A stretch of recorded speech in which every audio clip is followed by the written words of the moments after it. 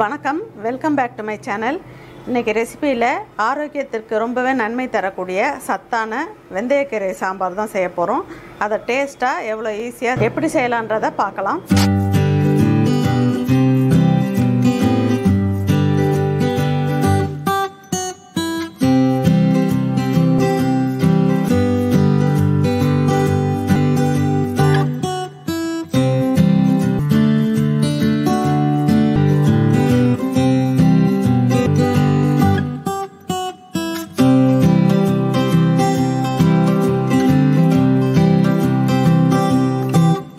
வெந்தய கீரை சாம்பார் செய்யறதுக்கு 50 கிராம் தோரம்பருப்பு, 50 கிராம் பாசிப்பருப்பு ரெண்டையும் நல்லா மஞ்சத்தூள் போட்டு இது மாதிரி வேக வச்சு எடுத்து வச்சுருக்கேன்.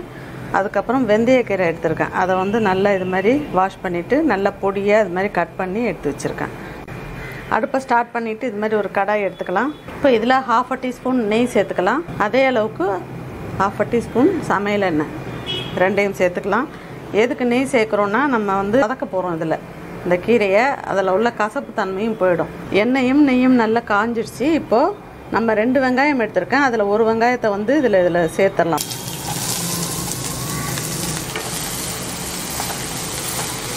ரொம்ப வதங்கணும்னு அவசியம் இல்லை, லேசாக வதக்கினா போதும். இப்போ 2 தக்காளி எடுத்திருக்கேன். அதை இது மாதிரி பொடியாக கட் பண்ணி வச்சுருக்கேன். அதையும் இதில் சேர்த்துடலாம். இப்போ அது லேசாக வதங்கினா போதும். இப்போ இதில் கீரை சேர்த்துடலாம். கட் பண்ணி வச்சுருக்கிற கீரையை இதில் சேர்த்துடலாம்.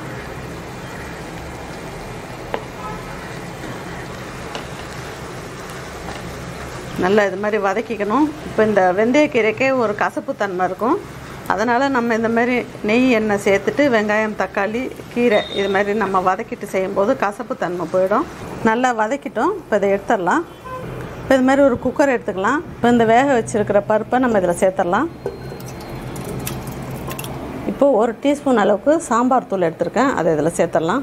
அதுக்கப்புறம் நம்ம வெங்காயம், தக்காளி வதக்கி வச்சுருக்கோம், கீரை எல்லாம் சேர்த்து அதை இதில் சேர்த்துடலாம்.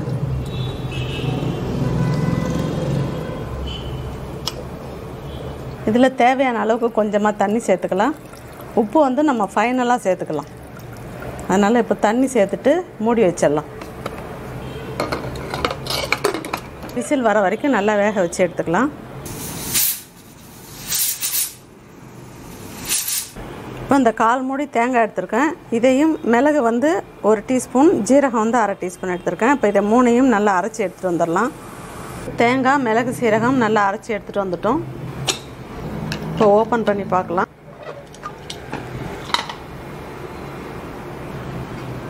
நல்ல குழைவாக வெந்திருக்கு. இப்போ இதை தாளிச்சிடலாம். இப்போ அடுப்பை ஸ்டார்ட் பண்ணிவிட்டு சாம்பார் தாளிக்கிறதுக்கு இது மாதிரி ஒரு கடாய் எடுத்துக்கலாம். இப்போ இதில் தாளிக்கிறதுக்கு தேவையான அளவு எண்ணெய் சேர்த்துக்கலாம்.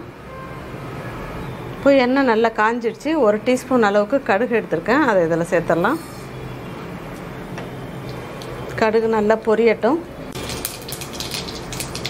1/2 டீஸ்பூன் அளவுக்கு உளுத்தம்பருப்பு அதையும் இதில் சேர்த்துடலாம். கடுகு நல்லா பொரிஞ்ச உடனே தான் உளுத்தம்பருப்பு சேர்க்கணும்.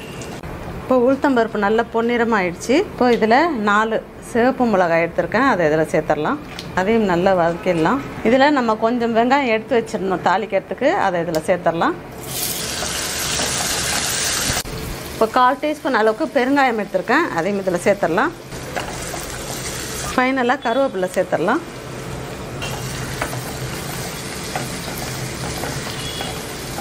நல்லா எல்லாத்தையும் எண்ணெயில் நல்லா வதக்கிக்கலாம். இப்போ நம்ம தாளித்து வச்சுருக்கிறதுல இதை சேர்த்துடலாம் சாம்பார்.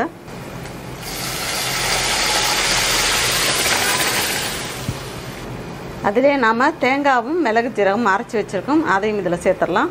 சேர்த்துட்டு நல்லா மிக்ஸ் பண்ணிடலாம். இப்போ இதில் கொஞ்சம் தண்ணி சேர்த்துக்கலாம். ரொம்ப கெட்டியாக இருக்குது. தேவையான அளவுக்கு தண்ணி சேர்த்துக்கலாம். தண்ணி சேர்த்துட்டு நல்லா மிக்ஸ் பண்ணிவிட்டு இப்போ இந்த ஸ்டேஜில் தான் நம்ம ஃபைனலாக உப்பு சேர்க்கணும். சாம்பாரோட அளவு நமக்கு எவ்வளோன்னு தெரிஞ்சுக்கிட்டு அதுக்கேற்ற மாதிரி நம்ம உப்பு சேர்த்துக்கணும். வேறு நம்ம காய்கறி சேர்த்து செய்கிற சாம்பாருக்கெலாம் நம்ம ஸ்டார்டிங்லேயே சேர்த்துருவோம். இது கீரைன்றதுனால நல்லா வதங்கினதுக்கப்புறம் அதனுடைய அளவு குறைஞ்சிரும். அதனால் நம்ம ஃபைனலாக தான் உப்பு சேர்க்கணும்.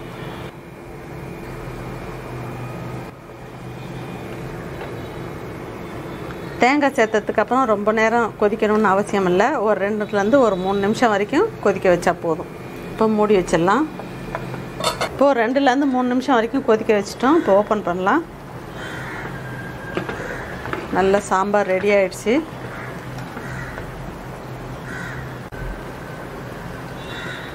இந்த வெந்தயக்கீரை வந்து நம்ம உடல் ஆரோக்கியத்துக்கு ரொம்பவே நல்லது. மெடிசினல் வேல்யூ நிறைய இருக்குது. அதாவது சர்க்கரை குறைபாடு உள்ளவர்களுக்கும் இது ரொம்ப நல்லது. சுகர் பேஷண்ட்ஸுக்கும் நல்லது. ரெண்டாவது டயட் ஃபாலோயர்ஸுக்கும் ரொம்ப நல்லது. எல்லாருமே இதை கட்டாயம் வாரத்துக்கு 2 தரம் சேர்த்துக்கிட்டா ரொம்ப நல்லது. குழந்தைங்களுக்கும் இதை தாராளமாக கொடுக்கலாம். அதனால தான் அந்த கசப்புத்தன்மை தெரியாத இருக்கிறதுக்காக தான் நம்ம நெய்யில் வதக்கிட்டு இந்த சாம்பார் வச்சுருக்கோம். ரெண்டாவது வதக்கி சேர்க்கறதுனால உங்களுக்கு அந்த கலரும் மாறாது, அப்படியே இருக்கும். ரொம்பவே சத்தான இந்த ரெசிபியை நீங்களும் உங்கள் வீட்டில் இந்த மெத்தடில் ட்ரை பண்ணுங்கள். ரொம்ப சூப்பராக வரும். வாரத்துக்கு 2 தரம் கட்டாயம் சேர்த்துக்கோங்க. இப்போ வெந்தயக்கீரை சாம்பார் ரெடி பண்ணிட்டோம். இதை இப்போ டிஸ்பிளேக்கு மாற்றிடலாம். ரொம்பவே அருமையான டேஸ்ட்டில் வெந்தயக்கீரை சாம்பார் செஞ்சுருக்கோம். கசப்புத்தன்மை தெரியாத ரொம்பவே டேஸ்ட்டாக ரொம்பவே அருமையாக வந்திருக்கு. நீங்களும் இந்த மெத்தடில் இந்த ரெசிபியை ட்ரை பண்ணுங்கள். உங்களுக்கு இந்த ரெசிபி பிடிச்சிருக்குன்னு நினைக்கிறேன். பிடிச்சிருந்ததுன்னா லைக் பண்ணுங்கள், ஷேர் பண்ணுங்கள். சேனலை ஃபஸ்ட் டைம் பார்க்குறவங்களா இருந்தால் சேனலை சப்ஸ்கிரைப் பண்ணுங்கள். தேங்க்யூ.